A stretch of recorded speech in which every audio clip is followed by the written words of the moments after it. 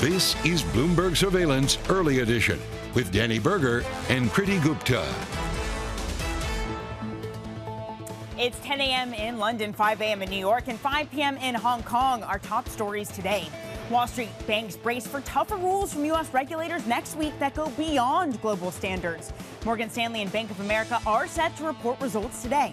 Details emerge on the U.S. crackdown on China tech investments. The curbs will be targeted and likely won't go into effect until next year. And Treasury Secretary Janet Yellen says China's economic slowdown risks causing ripple effects across the globe, but she doesn't expect a U.S. recession. Bloomberg is live in India as G-20 finance chiefs conclude a two-day meeting. Welcome to Bloomberg Surveillance. This is the Early Edition. I'm Dani Berger in London. Kriti Gupta is in New York. Kriti, Team Soft Landing really seems to be picking up some more players. You have Jan Hatzius, and the Bank of America survey just had a majority of investors say they think a soft landing is coming. Yeah, that Goldman call, I think, really changing a little bit of the market perspective, giving some weight to the folks who are saying maybe we can just navigate this all right. And I think bank earnings have a lot to do with it. The messages we got last Friday out of JP Morgan and the other banks really helped with that narrative, saying, look, consumers are doing just fine. Take a look at the credit card numbers. Take a look at loan loss provisions. The numbers are coming out just great. The question is, does that stand in today's bank earnings story as well? We've got Morgan Stanley coming out among a slew of others as well. Take a look at futures, though. It feels like that's really where we're waiting for what those bank results are going to tell us to perhaps give that Jan Hatzius, a Goldman call, a little more momentum when it comes to the soft landing. What gets interesting to me, Dani, though, is that the bond market might just be on a different page. 469 on the front end of the curve, already seeing a pullback, again, at 5 a.m. New York time of about 5 basis points. That is a big deal when you're talking about the moves in pre-market trading. It also makes sense as we talk about a repricing. Remember, in addition to that soft landing narrative, more and more folks are coming out of the woodwork and saying maybe those cut expectations, maybe they're not going to come immediately in 2023, but they might just come in 2024. And that's an interesting kind of realm where you are seeing a little bit of momentum, if you will. As we look at the yield story, we have to look at the FX story as well. The dollar actually weaker against a slew of currencies, but the Korean won seeing the biggest move against the dollar. You are seeing the dollar weaker about 0.5% against that currency. What's interesting to me, though, is that overnight you also saw the Samsung, the Kospi index that has Samsung is about 33% of its weighting, also sell off in a really big way. It tells you chips are part of the narrative, at least when it comes to the overnight trade. We're going to connect the dots for you later on in the show. And of course, always a check on the commodity space. NYMEX crude trading at a 74 handle, Dani. Kriti, let me give you a check on Europe, because European equities are gaining this morning after an ugly day yesterday, really spurred by China. So we haven't made up for those losses, but we're on our way to do so. The overall index up about 0.2%. Leading the way is Ocado, the online grocer, turning their Marks & Spencer's JV profitable. So that got investors excited they'd be able to keep costs in. But really, I think the interesting thing on here is the CEO, and speaking to reporters, saying that UK food inflation is on its way down. It has peaked. There's some macro data to back that up, too. That was out early this morning. The other big European mover is what we got out of the G-20 meeting. Bloomberg was speaking with Klaus Knot, who had a more optimistic view of inflation's ability to come back in. It's similarly what Viscos from the Bank of Italy said, too. So those more confident voices about inflation has spurred a really big rally. Schatz leading the way here. Two-year yields down nearly 10 basis points. And the strength we saw in the euro is pairing because of that. It is still, though, stronger versus the dollar. Kriti, that is its 9th day of strengthening versus the greenback, which is its longest winning streak, should it hold, since 2004. Yeah, it's interesting. Those interest rate differentials kicking in as we talk about what the central banks are repricing. But that's just one part of the story, Dani. We go from central banks to Wall Street banks as well. U.S. bank regulators poised to release plans for a sweeping overhaul of capital rules next week. Bloomberg reporting the changes would include requirements for large lenders' residential mortgages that would go beyond global standards. For more on this Bloomberg scoop, we're joined by finance editor Tom Metcalf. Tom, walk us through the story. The focus on residential mortgages is very specific. Yeah, exactly. And that's really what's new today. So, these Basel III regulations have been sort of known about. They're coming into effect effectively. The last couple of years, they've been basically in negotiations about them. What's coming through today is actually there's going to be this laser focus on residential mortgages. That's, of course, going to be of particular sort of interest or impact for banks like the Citis, the Wells Fargo. And the reason why is, I guess it's where the regulators see probably the most risk. They're trying to make sure the kind of banking system is insulated against any downdraft in that market. But of course, for the banks, that's a really big business, and extra regulatory requirements around that will hit their bottom line. We're also going to get more bank earnings today. We have some regional banks. There's Morgan Stanley, Bank of America. What are you looking out for, Tom? Yeah, definitely Bank of America and Morgan Stanley will be fascinating. How does Bank of America do more on that retail banking side? And then for Morgan Stanley, obviously almost now more of a wealth manager, right? So how they do, and that sets us up nicely as well for Goldman earnings tomorrow. Yeah, certainly. Looking forward to those ones. Tom, thank you very much for setting it up. As always, Bloomberg's Tom Metcalf. And speaking of which, coming up later today, Morgan Stanley CEO James Gorman, following the bank's second quarter earnings report, will be speaking to Bloomberg. That's at 1:30 p.m. New York time, 6:30 p.m. if you are here in London. To the world of tech, the Biden administration's plan to restrict investments in China will be narrowly focused on cutting-edge technology. Only new investments and likely won't go effect until next year. Joining us now on this is Bloomberg Asia government and politics correspondent Rebecca Chung-Wilkins. Rebecca, I mean, these plans sound pared back from what we had heard earlier. Yeah, it's interesting. They do. There was some sort of speculation that they might include things like biotech or energy, but actually these really seem to be characterized by being targeted and also by being slow.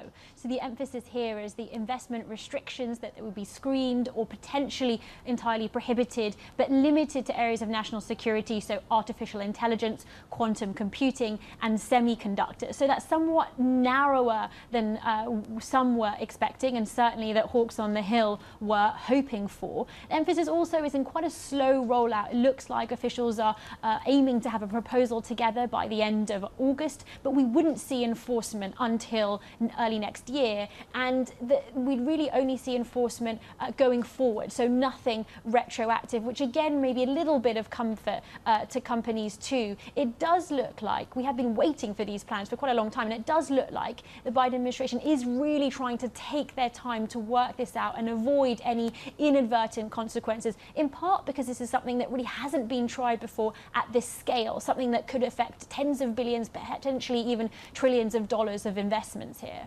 I mean, speaking of trying to avoid some sort of bigger fallout, it's interesting that the White House and perhaps the corporate side are on two very different pages. U.S. chip makers, for example, meeting at the White House yesterday, perhaps trying to lobby for easier regulation. Walk us through that, Rebecca. How are they kind of approaching this issue? Yeah, we did have CEOs from across the semiconductor industry, but including NVIDIA, Qualcomm, Intel, making their way to the White House. There was also a sit-down with Jake Sullivan, the National Security Advisor, too, again stressing this emphasis that is not sort of widespread economic policy, but something that's targeted and focused on trying to help U.S. national security. Now, they are obviously deeply concerned, U.S. Tech CEOs, deeply concerned about the impact, essentially, that this idea that if you restrict U.S. chip makers from the access to their largest industry, from their access to China, that will really hurt their revenues. Qualcomm, for example, depends on about 60% of its revenue comes from China. It's worth mentioning, too, that some of the representatives from those same firms were actually in Beijing last week, also speaking with top officials. And Beijing's line on de-risking, decoupling so far has actually been to try and suggest that companies themselves, U.S. and foreign companies themselves, should be the ones to define de-risking, should be the ones to define where they want to diversify and pull back, rather than this being something that governments push for. Yeah, a lot to dissect. The Rebecca Chung-Wilkins all over it for us. We thank you, as always, for joining the program this morning. Let's turn to the G20 meeting in India, where China, of course, has been the focus. U.S. Treasury Secretary Janet Yellen says Beijing has failed to address the unfair trade practices that led to Washington imposing tariff hikes on the country. We're undergoing a 4-year required review of tariffs. We have to see what comes out of the 4-year review, but I would emphasize that really the underlying concerns we have not yet been addressed, and we need to work on that going forward. Janet Yellen there, speaking exclusively to Bloomberg Television. For more, we're joined from New Delhi by Menka Doshi at the G20 meeting there. Menka, what have we been hearing about the U.S.-China relations specifically? Walk us through the kind of rhetoric there. Well, we've had a range of comments come in from U.S. Treasury Secretary Janet Yellen in the week that she's been here in Gujarat, in Gandhinagar, where the G20 meeting of finance ministers and central bank governors is underway and on its last day. And we've heard the Treasury Secretary just moments ago talk about that 4-year review where the U.S. has not seen any change in China's trade practices to consider lifting any of those tariffs. The U.S. is also imposing restrictions on certain outbound investment into China. Treasury Secretary Yellen saying that these are narrowly focused and they're unlikely to impact the Chinese economy or investment in China in any substantive way. And finally, she also did comment on the very tepid recovery in China and the impact that would have on the global economy, saying there would be spillovers, but it's unlikely to prompt a recession in the U.S. The Treasury Secretary there walking a fine balance between making sure that the economic relationship with China continues whilst raising all the issues that the U.S. has had differences on over the past several years. Monica, there's been just such a wide range of conversations from ECB policymakers who have sounded more dovish. That's been fueling a bond market rally, to EM debt relief, too. What has materialized specifically on that point of emerging market debt relief in the meetings? Well, you have to know that these are baby steps. These G20 meetings don't necessarily always result in very big, quantum jumps in policy making across the world and therefore big headlines. But it does seem that there has been progress made in the conversations that have taken place here over the last 48 hours in being able to extend in a speedier way debt relief to several low-income countries. Now, many of the G20 members here drawing some strength from the Zambia resolution, which was a default resolution, drawing some strength from that and hoping that now that that's out of the way, other countries can follow suit. In fact, we spoke with the South Africa finance minister who said just this, that he is glad to see more convergence in this meeting than he has seen in previous meetings. In this G20 meeting, unlike last year, we are moving quite closer to each other on a number of topics. Among other things, for instance, there's broadly general consensus on fast-tracking the debt relief program in terms of the common framework agreed in the G20. Okay. That's the South Africa finance minister speaking with Bloomberg earlier today. By this evening, we should hopefully have some sort of statement of remarks, a summary in technical language, not a communique of the outcomes of this G20 meeting. And then all the attention will shift to the Leaders Summit in September. That's where you will probably see more concrete decisions being taken. Here's where all the fine print gets hammered out. With that, it's back to you from Gandhinagar in Gujarat. Monica, thank you so much. I also love that a background noise of beautiful birds chirping and maybe even a car alarm in there. Bloomberg's Monica Doshi doing it all, reporting from the G20 meeting in India. All right, coming up on this program, Aberdeen's James Athey is keeping his money in the bond market. It's been a good time to do that, considering the rally we've seen. We're going to catch up with him later this hour. And don't miss our exclusive interview with the European Commissioner for Financial Services. Plus, U.S. bank earnings continue with Bank of America and Morgan Stanley before the bell. We'll have more on that still ahead. This is Bloomberg.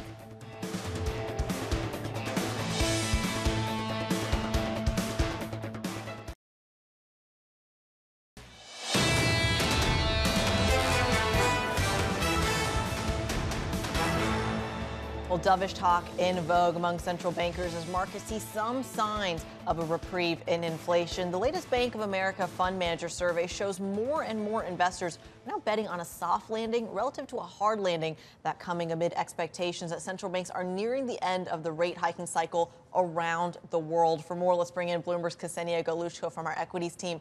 Ksenia, what does this mean in terms of the read-through for the equity market? If we're already seeing green on the screen before even this kind of soft landing was really expected, does this just accelerate the momentum into equities? Well, it depends on how you position, right? Most investors are already quite into this rally this year, so this could signal some caution for the second half of the year, actually. But what is interesting from the Bank of America Fund Managers Survey is that investors are getting slightly more optimistic on corporate profit growth and on the soft landing. At the same time, they're not expecting the first Fed rate cut until the second quarter of next year. So they actually pushed back the expectations from the first quarter of next year to the second quarter. So while they are expecting the soft landing and no recession, at the same time, the sentiment remains quite cautious. And investors overall in this major global fund manager survey, which mainly focuses on major big investors globally, it does show that investors continue to be underweight equities, although this is the smallest underweight this year, so they are reducing their underweight slightly. What about crowded positioning? I know the survey typically asks about that too. Yes, so crowded positions are quite interesting. So the biggest of them all is the US big tech stocks. And there's really no surprise there because honestly, the biggest rally that we've seen in equities so far this year has been in the NASDAQ and US big tech stocks. This is creating some risks for positioning because if anything goes wrong for big tech stocks, especially as we approach this earnings season, if there's any disappointment in AI expectations from the likes of NVIDIA that have powered this rally, we might see a sharp drawdown, especially in the NASDAQ, and especially since these big tech stocks have such a major weighting in the S&P 500. This could be quite risky for this rally that we've seen this year. All right, Ksenia, thank you very much. That is Bloomberg's Ksenia Galuchko. Want to bring us some breaking lines now on Deutsche Bank. Deutsche Bank is drawing some ECB scrutiny over their FX swap sales. They've been told to improve their oversight and checks. Now, these instructions from the ECB follow months of internal FX derivatives probes from Deutsche Bank. So the supervisory team saying, improve your oversight, improve your checks when it comes to FX derivatives sales. Shares dropping now about 0.4%. This is Bloomberg.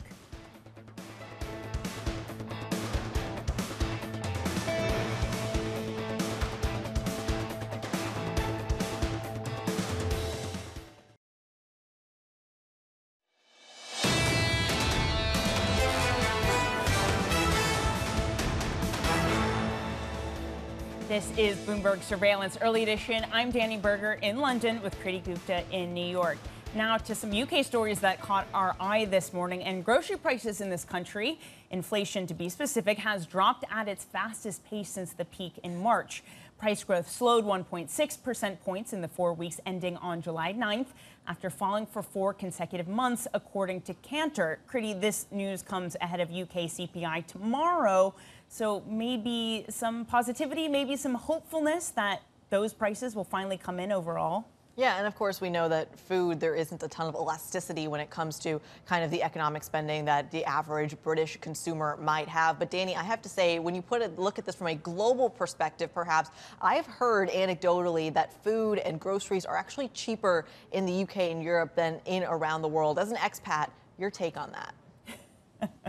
It's true. It's absolutely true. But they are rising a fair amount. But whenever I go back to New York, I definitely get a sticker price shock, and I forget how expensive things can really be. Not to mention, Kriti, we broke the news yesterday of Russia pulling out of that grain pack. I mean, the reason food inflation was so bad in the UK was because of Ukrainian grain not being able to get to the rest of the world. So this could be another reason food inflation picks up yet again. Yeah, and I think what's interesting here is that when you talk about food inflation, it's not just about the Ukrainian story, because of course it is a major factor, but then you have the idea of, say, rice protectionism emerging in likes of India and Southeast Asia. You have the idea of drought and weather conditions hurting the U.S. grain exports, which of course is also a major contributor to agricultural prices, not to mention things like cattle and livestock, for example. So there's a lot to digest when it comes to the world's food space. And I think even though we're talking about inflation increasing in the U.S. and the UK, or decreasing now when it comes to the food prices, take a look at some of the emerging markets where food prices are still climbing. And that, of course, is something that you can't really skimp on. Yeah, and the weather is just atrocious. There's El Nino, there's heat waves going to make all of it worse. I think I saw a story, something like tomato farmers in India were getting record prices. So at least for now, a good time to be a tomato farmer, apparently. Kriti, another UK story that caught our eye. The number of Britons who would vote to remain in the EU if the Brexit referendum were to be held again is at its highest level, according to a YouGov survey. 51% of respondents said they would vote to rejoin the bloc, while 32% would stay out. You know the best thing from this survey, though. You pointed this out, too. It's the entry of the Brexit lexicon, regret. Those who regret Brexit, 57%. Yeah, but let's talk about these numbers really quickly before I crack up at the title of this chart. The idea that, I mean, it looks from just simply the chart is that this is increasing, but if you look at kind of the way these pollings have come out, it doesn't show that much of a change when it comes to kind of the everyday talk and the everyday sentiment around Brexit. I wonder if there will ever be another opportunity to rejoin the EU in the future, but for now, I guess we'll have to do with this.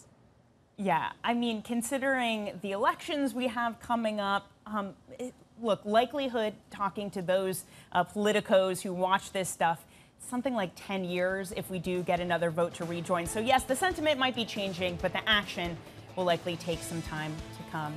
All right, coming up on this show, we're going to get back to the market story. We'll speak with Aberdeen's James Athey as European bonds rally off the back of an interview with Klaus Knot. This is Bloomberg.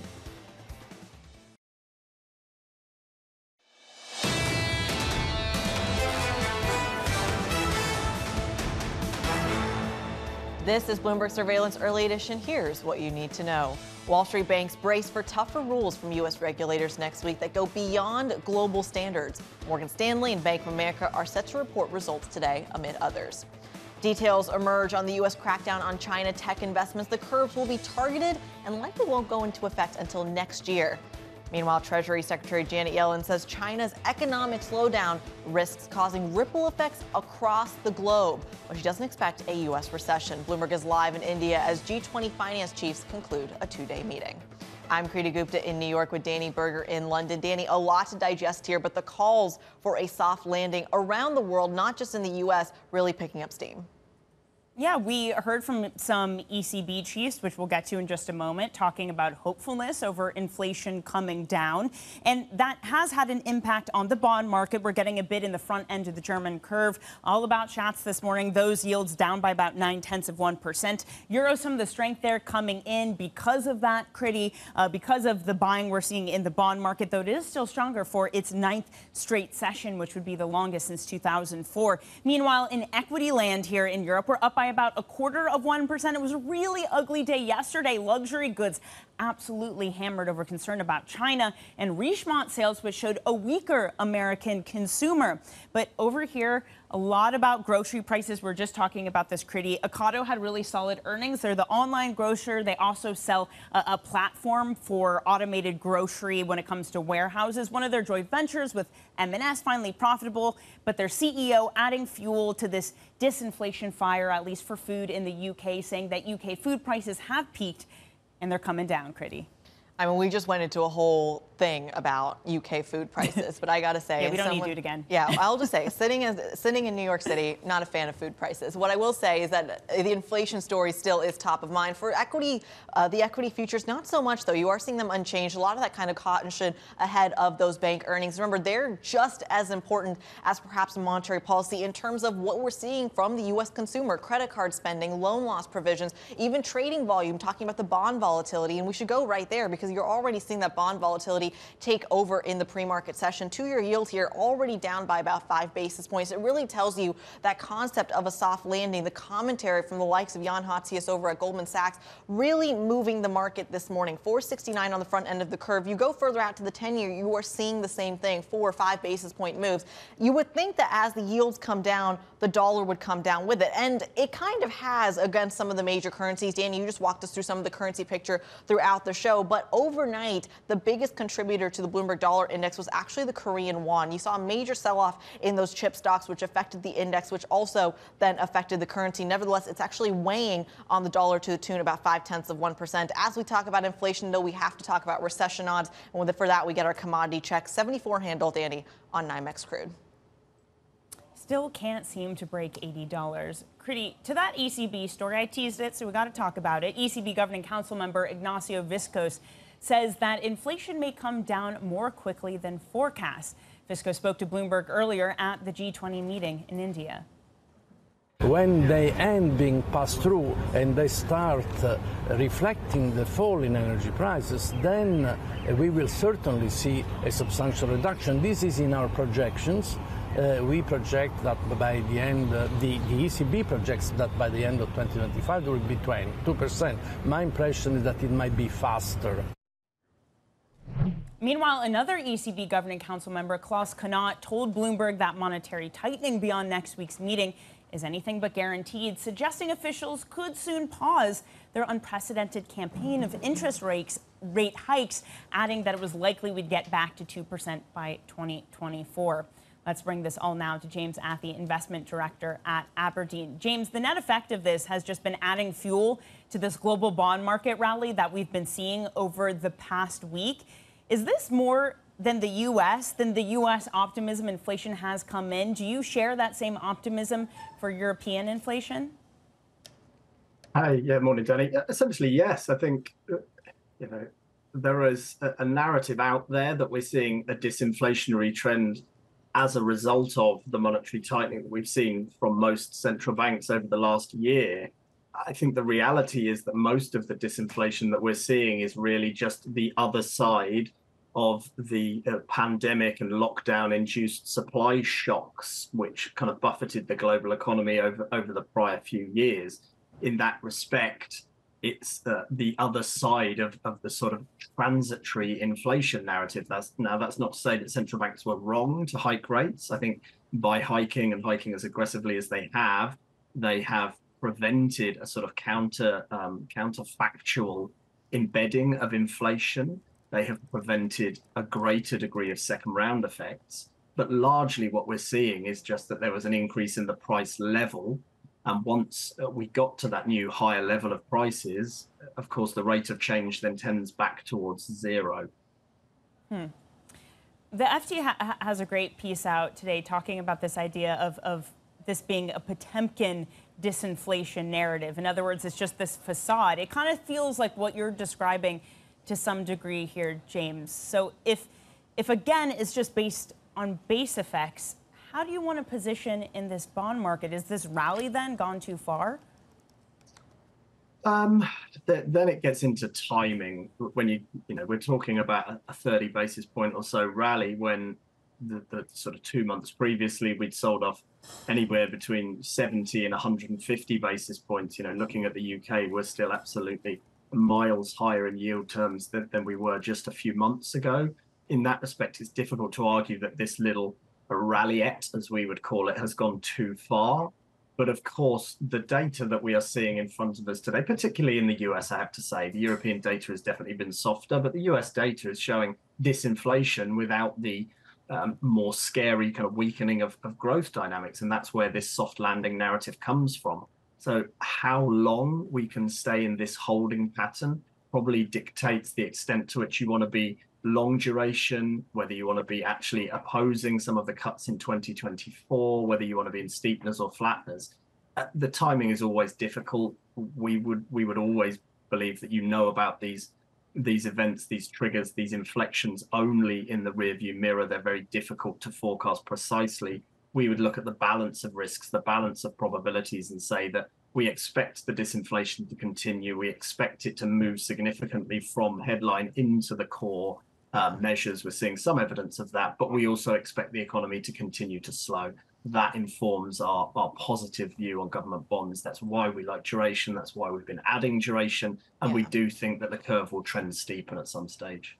James, I think that's a view, at least from an economic perspective, that's shared over at Goldman Sachs. I want to bring our audience the call overnight from Jan Hatzius, the chief economist. They're cutting U.S. recession probability in the next 12 months from 25% to 20%. The team writes, there are strong fundamental reasons to expect ongoing disinflation. The recent data have reinforced our confidence that bringing inflation down to an acceptable level will not require a recession. James, I want to come back to you because the definition of recession also includes to some extent, a wave of layoffs, an increase in unemployment. We haven't yet seen that, and therefore have understood that maybe we might not even get there this time, therefore encouraging a soft landing. But how quickly could that change given the labor environment that we're seeing? Strikes across the United States, strikes across Europe, and really this idea of wages not going up in line with the movement you're seeing in the rest of the economy.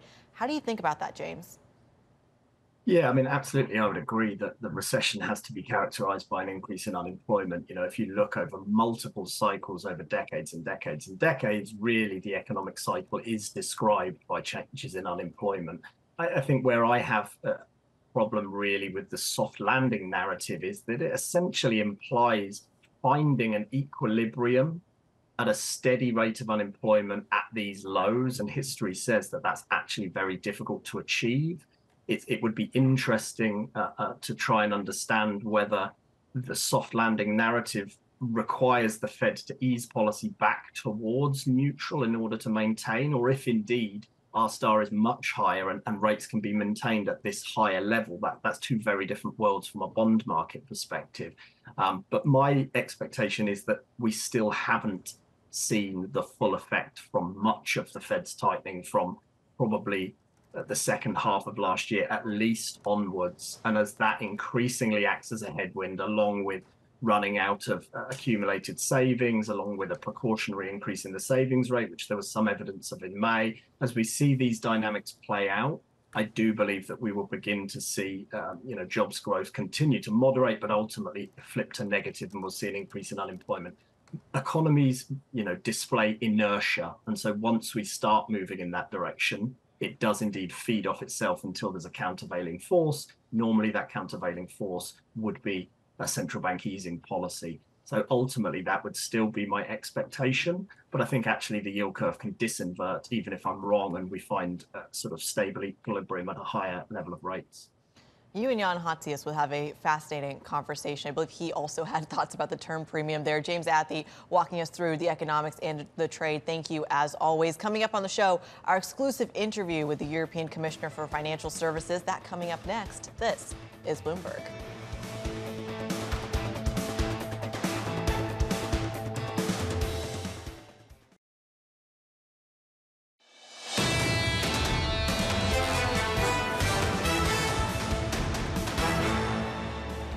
This is Bloomberg Surveillance Early Edition. I'm Dani Burger in London with Kriti Gupta in New York.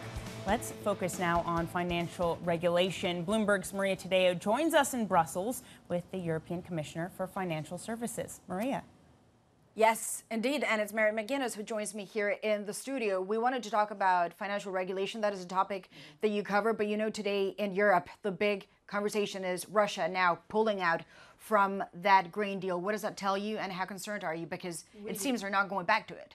Well, let's hope that isn't the case, but we're really concerned. And I think at this stage, to re-weaponize food in a world where there are massive food shortages and people are going hungry and dying of starvation, I think the Russian action is reprehensible. They need to think again. I mean, this horrible war is terrible, but to add to that then the global impacts on food security is just unfathomable that would happen. What I'm also concerned about as I walk into studio is I hear that there's been some attacks on Odessa. Yes. So not only denying that they will support this release of grain to global markets, but also damaging the very infrastructure that would allow that happen. So this is a very, very serious development. I think Russia must be pressured by everybody to say, stop, are you doing that already? Stop, we are. The European Union, how? They know our voice. We've been very clear on this. We're doing our own work on solidarity lanes separately to get grain, and we will do everything we can. I mean, if this is what Russia is intent on doing, then the rest of the world has got to, take action to make sure that we get grain out. We're coming to a harvest is happening. We know that in some parts of the world, the harvest isn't great. We know that global food insecurity is at its worst. So we really have to avoid that there are now horrible spikes in price, which will impact the poorest. And we need to make sure that Russia changes its mind. And Commissioner, let me ask you a follow-up question on this, because today the head of the Commission said this is entirely cynical because Russia says the terms of the deal have not been met for the Russian side. It's unclear what those terms are or the new ones would be. But if this is a move to have sanctions from the European Union east, is that going to happen? We have been very clear. Our sanctions are there for a purpose. They're there to take away money from the war machine that is Russia. The idea that they would bargain with the lives of people in places where there is no food at the moment, that is reprehensible, and it has got to be called out for what it is. But I would hope, I hope, that other countries would put pressure on Russia to rethink this. Because if you look at the statistics around global hunger, the disruption of the market we saw after the war was horrendous. Russia tried unsuccessfully to pin that on us, on the Europeans and on our sanctions. But clearly it was a very deliberate tactic of Russia to hold back grain, to stop Ukraine feeding as it does the world. And they're now repeating that attack on the hungry of the world. But if this is a yes or no question, if this is a way to bargain down sanctions from the European Union, is the answer no? That's not going to happen. These sanctions will not change. That is not a just and decent bargain. We cannot deal with people's lives. This should never have happened in the beginning. There should never have been a threat to grain supplies leaving Ukraine. The weaponizing of food, the re-weaponizing of food is just something we cannot but condemn. So we will continue to do our work on sanctions because we believe what Russia has done is illegal. It's against everything we stand for. They have to understand that. But we also are supporting where there is global food insecurity through our solidarity lanes. And we would hope that Russia would see the sense and indeed the awfulness of their current actions and reverse this. I see glimmers of hope.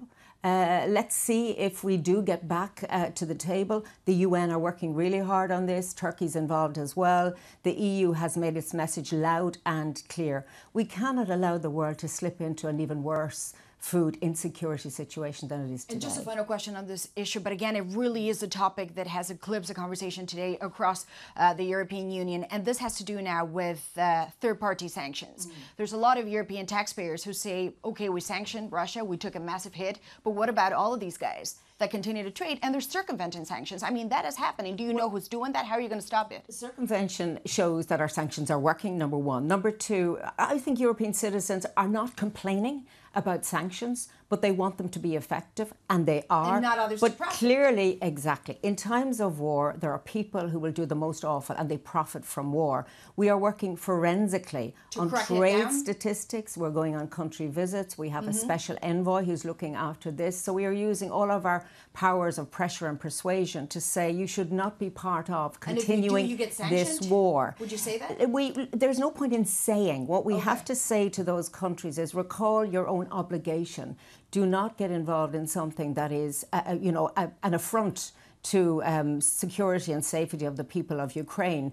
There are those also that we need to understand products. So we've got this entire list of products. So while it's not visible, the work we're doing behind the scenes on trade flows, on financial flows, is very forensic, is yielding results, and the pressure will intensify over the coming months because we are very insistent, and indeed the President, Ursula von der Leyen, has said our sanctions are here to stay and they will be effective much more over time. They are effective now. Russia is trying to circumvent. We're pushing back on that very strongly. And you make that message clear. Now let's go back to your actual portfolio. But obviously this was the topic and we had to really handle it today. Well, sustainable finance. You said you wanted the European Union to be a champion. There's a review that's happening with ESMA. What can investors expect from it? Because some say, is this going to be a big review, a less review, or are the rules changing every year? Do they get the security they need if you want to get into this space? I think our people who watch what Europe does, we're very transparent. So what we have are disclosures coming from companies on sustainability. Like they show profits, they've got to show sustainability data. We're working on those standards. Investors will have access to that information to be able to make informed choices, which is really important. And we have our taxonomy, which is very clear around sustainable investments. We're leading here, but we don't want to lead only. We want others to come with us on this journey. We are looking at ESG ratings. So how are these calculated? At the moment, it's quite opaque. So we're looking for transparency. We're not telling these companies how to do it, but we're asking them and insisting that they tell us, show how they actually make these calculations. And then we can see whether they are comparable from one to another. And investors can see what's behind all of this. Really, over the last number of years, what the European Union has been doing, I mean, it's quite extraordinary in many ways because profit is important, but we're now saying it's not the only thing that matters. You also have to have a long-term strategy to address sustainability. Companies know that. Big and small companies know that if they don't change, they do not have a future. We're helping them to go in that direction. And you know, the key word is not green or brown, it's transition. because we have an enormous need for investment in the transition from where companies are today to where they need to be. And just very quickly, we're running out of time, but if you were an investor here, would you say stick with us, the rules are what they are? Or actually, do you get their point that if we're always going to be under surveillance, why should I put my money there? I'm not sure what works now will work in a year. I think they should be very happy that Europe scrutinises everything, that we're very transparent, and we're on a journey which is very clear. And it's not just a scheme for 5 years or 3 years. It's actually a long-term, almost revolution in how we look at business, how we actually behave as consumers, where everything matters. So instead of looking like the blinkers on one direction, we're talking about a circular view of both economies, about companies, and indeed about our own behaviours. This is a moment of enormous transformation. So I think investors will stick with us because there are opportunities. And I think that's important as well. And you're also sticking with your targets on this issue. We are, absolutely. So, well, Commissioner, thank you so much. I wish we had an hour, but of course this is live television, but we'll continue off camera. Thank you so much. Always good to see you. Good to see you. And that was Mairead McGuinness, of course, Commissioner for Financial Services here in Brussels. Kriti, back to you. Yeah, Mairead today in Brussels, they're covering a wide range of topics, specifically top of mind what the implications are of the grain deal that was broken between Russia and Ukraine. Also top of mind here in the U.S., bank regulators set to release plans next week for an overhaul of capital rules that includes requirements for large lenders' residential mortgages to go beyond international standards. For more on this Bloomberg Scoop and the latest bank earnings, we're joined by Bloomberg Global Finance correspondent Sonali Basak. Walk us through the implications of the residential mortgages specifically. This is a very targeted area. It is a targeted area, and it's a place where you've seen a lot of activity move outside of the regulated financial system since 2008. So what are we looking at? In the scoop broken by Katanga Johnson over in D.C. for us, the idea here is not only certain residential mortgages, but also certain types of business loans might have higher risk weightings. Right now, for a first lien residential mortgage, that looks like around 50%. Now it could move from 40 to 90%, and it is bound to face criticism, frankly, in the public comment periods after that July 27th release that you'll see from a group of regulators in the United States. Now, this is part of the Basel III endgame, the global international standards. However, the mortgages are expected to be treated more onerously here in the United States, partially to level the playing field. Remember, there's a wider array of banks now about to face more of these international and U.S. standards. And so the idea here is to make sure that these rules are standardized across the board and the biggest banks are paying their due. But again, the criticism here is a lot of this activity has been moving outside of the financial system already, and it could constrain lending even more at a time where mortgage rates have been going up as a function of higher interest rates already. All right, yeah, maybe it just moves even more into private players. Sonali, we're also going to get Morgan Stanley and Bank of America earnings out today. What are you looking out for? There's a couple things here. For Morgan Stanley, we're going to keep an eye on that competitive pressure when it comes to investment banking, trading, particularly in the equities business, where we've seen them compete very heavily with Goldman Sachs and JP Morgan in the last couple of quarters. For Bank of America, it's net interest income. Remember, they haven't given full year guidance yet. We've seen the other big three banks already increase their guidance for the year. So it's going to be interesting to see how the market would take any kind of sense about what they might make this year or even in the coming quarters. And if that will be enough to make the market happy, we'll also be keeping an eye on expenses here. That has been a story consistent across the many banks. Remember, headcount has been kind of volatile across the different banks. We have seen that Citigroup stay stable, but kind of hint that that could be under pressure. We've seen Bank of America make some headcounts. Banks have had some costs tied to severance as well. So will that be impacting Bank of America, in addition to anything else that can kind of erode the bottom line at a time that they're expected to make more net interest income? So those are the big banks. Let's talk about the regionals here as well, or even the smaller banks. PNC Financial, BNY Mellon also coming out. It feels like the kind of banking turmoil of regionals is something we put in the rearview mirror, yet the earnings are going to be highly scrutinized. What are you watching for there? That's exactly right. It's not a question of crashes right now. It's a question of profitability and how much that might erode moving forward as well. What does that look like? Remember, PNC is one of the bigger of the mid-sized regional banks, if you will. And so the pressure that we're seeing is mostly in the mid to smaller range. So in theory, the U.S. banks, the PNCs, could be beneficiaries of some of this this both deposit flow as well as lending activity. But remember, lending has been under pressure. The expectation here is the mid and smaller sized banks do not fare necessarily as well as the bigger banks that have a different loan mix. And so all in all, the rest of the week is kind of exhausting, Kriti. I mean, it's a flush of banks. Many are being paid more attention to the other. Tomorrow's First Horizon and Zions, I'd point to those because those are among the worst performers in that KBW Bank index. So the question is the sell-off close to being over? And how long does the overhang last for if not? Honestly, it's so rude to have all these bank earnings in the middle of the summer where we're supposed to be relaxing. Unforgivable. Okay, Shonali, so not a bank, but an asset manager, BlackRock. We had news from them that they would be appointing the Saudi Aramco CEO to their board, which seems like an odd choice given its ESG push. What has BlackRock said about this? Why make the move? Well, it's interesting. You had an email from Larry Fink to Bloomberg just yesterday talking about the unique perspective that they would get from Aramco on their board.